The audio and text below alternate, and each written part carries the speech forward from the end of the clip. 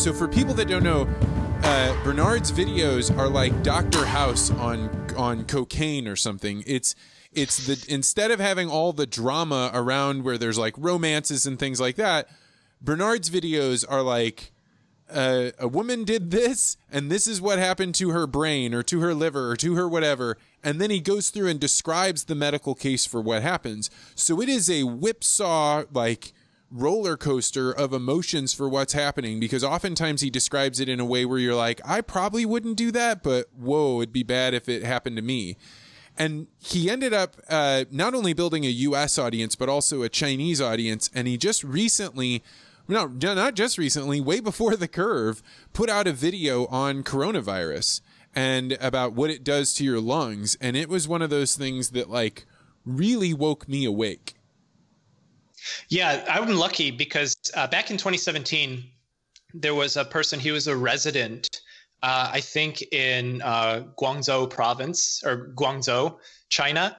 And so he was translating my videos and posting it to Chinese social media with subtitles. So it would be English, like English words with Chinese on top. And so the people who wanted to listen, they could learn some English from it by both listening to what I'm saying and also reading and correlating with the Chinese characters. And so he had asked my permission to repost it at the time. And I thought, no. I don't know what happens on Chinese social media because, you know, they don't have Facebook, they don't have Google, they don't have Twitter and that kind of stuff. So then I looked a little bit further and I'm like, well, this guy was really asking for forgiveness because he had already done all of the translating and posting. And so I saw that and I'm like, okay. And so I told him, I said, sure, you can, but you do have to make a Chubbyemu channel. You can't put it under your name, David Lai. Right, because I'm not David Lai. And so he agreed. And what ended up happening, and that was in 2018, is that this team exploded into like a group of, I think like at least 15 or 20 people. And so what ended up turning out is that I hopped in a WeChat with them. And it turns out that they were all, doctors and scientists all throughout China, and they were interested. They were at the university. You created your own gravity well before you even got there of people that would, the type of person that would want to translate your videos and make them available is the type of person that's like you. He's just not making those videos, but he's in another location. You created a place where people could congregate. That's a gravity well. Yeah, it was interesting. So I think he's now a full attending physician, but he didn't see like huge amounts of coronavirus because he's in the south part of China. And so when the coronavirus hit, I remember I had went back to Illinois for the Chinese New Year.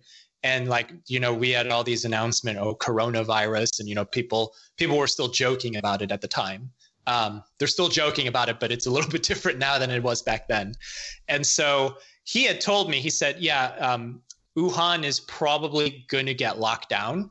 And I think they had the suspicions of it because it seemed like it was pretty severe. And so I said, I'm like, do we have anybody on the team who's from Wuhan?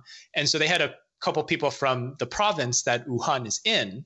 And then what happened was they were like, yeah, we know a bunch of we know some pathologists and radiologists and critical care doctors that are in the Jinyan 10 hospital.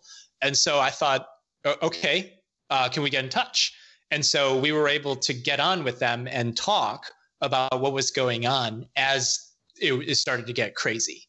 And so they were able to pull some of the cases from the database to say like, these are some pretty severe cases. And they said, as long as we're not giving out the patient information, it's fine. But this is the message that we want to get out. And so for me at the time, it was hard to get it out right in January. So I ended up, I think, releasing it near the end of February. And that was as the news was starting to get big here. In America, I mean, it didn't really get huge until probably, late March. So we had like a whole month worth of... When around did you start working on this video with those guys? So that started January 23rd. So it was probably like a month before it was posted.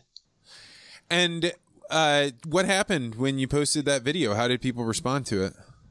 It was good at first. So things kind of wax and wane on YouTube. And so for probably the last year, it's a lot different now than it was 2 years ago. which is to be expected when you think of this kind of medium. So at that point, a lot of people were wondering, why is this a serious thing? Like, what is this virus doing? And are people like, should we really be taking it seriously? Like, is it just the flu?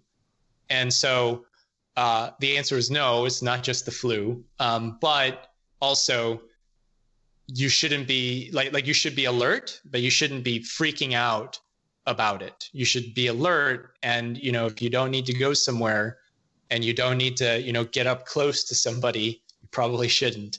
And that held true back then, and it definitely holds true now.